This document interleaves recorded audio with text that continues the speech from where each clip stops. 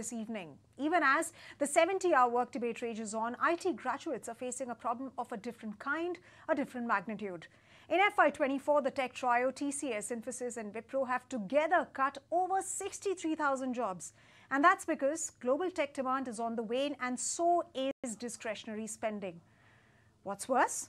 The hiring picture is unlikely to change anytime soon. So the question is, when will the sector see a reversal for good, and how should techies brace for such challenging times? And to discuss this and more, we now are joined by Aditya Narayan Mishra, who's the MD and CEO of Ciel HR Services. Aditya, thanks very much for joining us this evening. Now, considering we're seeing global unprecedented trends playing out, would it be right to say that this perhaps is the lowest and things are expected to look up here? How long will this slump persist? I think there are two factors which are playing here. One is the global uncertainty, the geopolitical tensions which we see, and as a result, a lot of large corporations around the world are hesitating to spend on IT. So that's one side of it.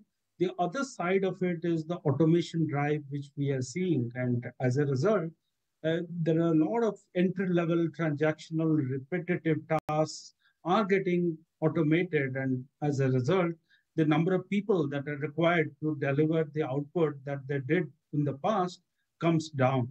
And these two factors contributing together, we see a bit of a slump. As we go forward, I think the demand will pick up a bit more. In our study, last year versus this year, we see a decline of about 5%. However, this silver lining is that companies are hiring for skills which are more complex, higher, newer technologies. So all that hiring is happening. So that's the good part of it.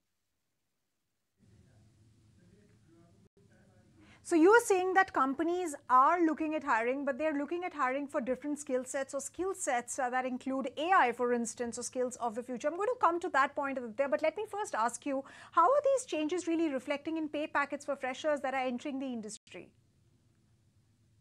I think the people who are bringing with them higher levels of skills, like, let's say, as you rightly said, AI, ML, cloud, some of the higher levels of development, like full stack development, DevOps, some of those engineers who can deal with cloud, some higher levels of analytics tools. So there, the pay package of the freshers is on the higher side. And then secondly, the freshers who are being hired for global competency centers, where the focus is a lot more on the quality of problem solving. So there the freshers get significantly paid higher compared to the traditional salaries that we have seen in the software services companies. All right, let me also bring in this point about attrition rates. I mean, if you see the IT earnings, there's been a decline in attrition rates. Now, experts say that this decline in attrition really paints a rather grim picture if you look at the other side, considering that there is a lack of jobs and hence many people are forced to stay put and work, and perhaps in some cases even 70 hours per week. So do weigh in on this point about attrition going down and how that is really impacting workforce in the IT sector. So attrition going down is a reflection of the market demand. When the market is very hot, a lot of services companies have a lot of projects to deliver. They don't have adequate people, so they go on a hiring spree. That we saw in 2021, just after the first wave of COVID. So, the market is very different right now. That's number one. Number two, I think the skills that IT companies are looking at, whether it is the IT services or products or global competency centers, all of them are looking at little higher levels of problem solving, your ability to analyze a business context, how to deal with generative AI, work alongside it. It is no more about your ability to code. Today, tools are co-piloting, working as a co-pilot to develop a program. But I think the software engineers, which the industry is looking for today, is all about their ability to solve a problem, their ability to appreciate a business context and give a solution.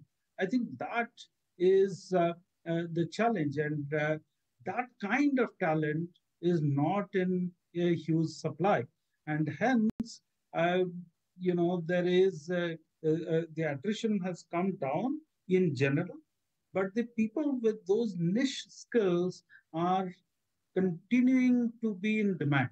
So we will see that that kind of talent to be retained, the companies have to pay a little more. They have to adjust their compensation policy strategy to make sure that those high caliber talent is attracted and is retained. And I think it's also the responsibility of all of these companies to sort of upskill their employees, considering that the Gen AI revolution that we've seen has been, pretty quick. We were talking about Chat GPT just about last year, and now you have so many companies really coming up with their own LLMs, etc. So the big point really is about companies looking at upskilling their employees as well, because within the government of India's policy, how students get trained on AI will certainly take a lot of time to come in. I want to also bring you in, Aditya, on this issue about moonlighting and how we saw many people take up jobs outside of their regular jobs, contract jobs. So how is that sector shaping up? See, upskilling is something which IT industry always focused on, and large companies particularly focused on. But today, the ability to upskill is a lot more democratized. Even if a company which is very small in size today has access to So my good question on quality contract tools. jobs. No, I'm talking about the upskilling part of it, where a company had limited resources earlier to upskill their existing employees. Hence, they had to continuously hire. But today, upskilling platforms are many, upskilling tools are available, and hence, even if somebody is a very small company, is able to continuously upskill its own employees and bring them on board. That's number one. Keep them with them for a long time. That's number one. The second one is about contract employees as a concept, or outsourcing as a concept, is today a lot more accepted and a lot more commonplace than it was a few years ago. So someone with a niche skill is today willing to come on a particular contract for a fixed duration of time, and the organization is willing to invest on that person through the contract staffing route and take that person for the specific period of time. And after the project is over, either the person is offered a job to work in a permanent roles of the company, or the person is let gone off. So that's a pretty much today a very commonplace. 5 years ago, the percentage of people on contract staff were less than 10%, but today it's closer to 20%. So there is a huge increase there. And which is why you see, considering the slump that we're seeing in the IT sector, Aditya, on that note, thanks very much. I'll have to cut short that conversation right here in the interest of time. We're completely running out of time. Thanks very much once again for joining us this evening. If you like this video, then like, share and subscribe to ET Now.